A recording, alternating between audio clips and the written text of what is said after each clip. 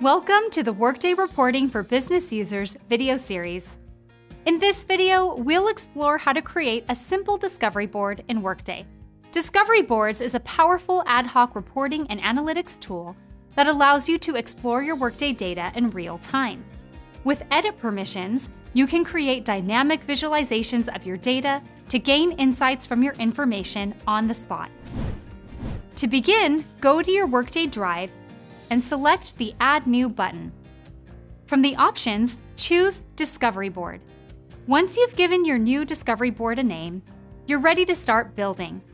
Before we dive into the steps, let's explore an existing Discovery Board to familiarize ourselves with the key parts of the workspace.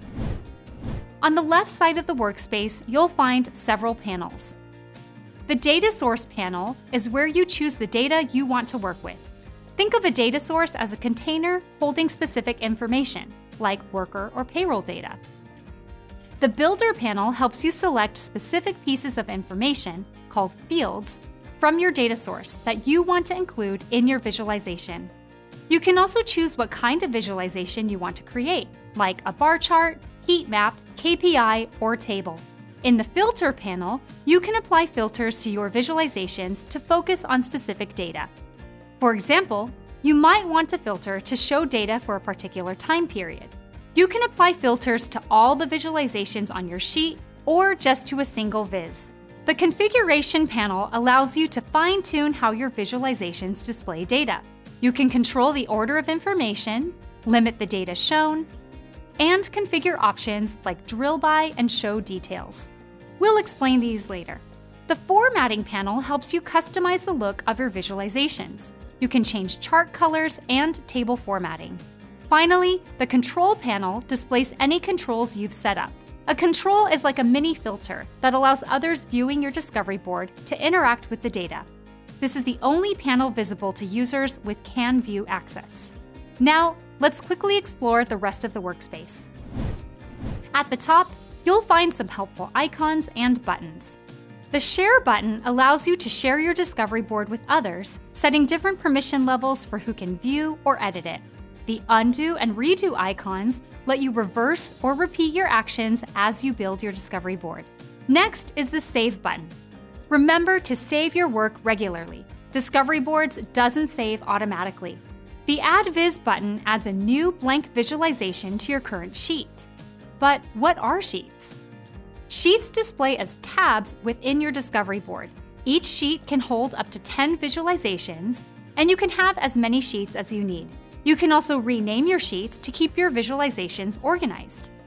Now that you have a good overview of the workspace, let's build a simple discovery board together. This is Logan, a manager who wants to analyze the company's expenses. We'll follow along as Patrick shows us how to create a basic discovery board to meet Logan's needs. We have a brand new discovery board called Expense Analysis. It has a blank visualization ready for us to configure.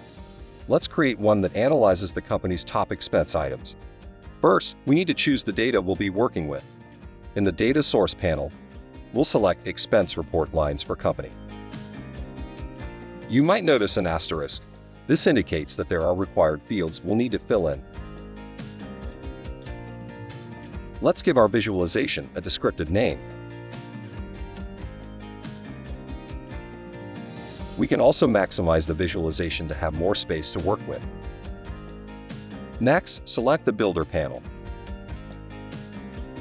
From the Visualization Type menu, we'll choose Chart. In the Builder panel, notice a list of fields from our chosen data source. We'll search for the item field and drag and drop it into the X-axis drop zone. You'll notice that we can't place this type of field into the Y-axis. Workday helps us by only allowing certain types of fields in specific areas. Now that we've added a field to the X-axis, the visualization starts to take shape. By default, Workday shows us the count of expense items. Let's add another layer of information by adding the Cost Center field to the colored drop zone. The chart adjusts, and a legend appears showing the cost centers and their corresponding colors. Instead of a count of expense items, let's analyze the total cost. We'll search for extended amount in company base currency. Since this is a currency field, we can choose how to summarize this value. Options like sum, average, maximum, and minimum are available. We'll choose sum and drag and drop it into the y-axis. Let's say Logan wants to focus on specific cost centers. We can do this from the filter panel. We'll add a filter to our visualization and choose the cost center field.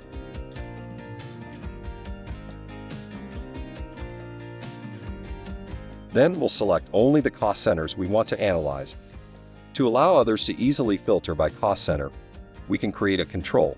For the cost center filter, select the related actions. Then choose Create Control and Link. Now, anyone viewing the discovery board can change the cost center they want to analyze. In the configuration panel, we can fine-tune our visualization.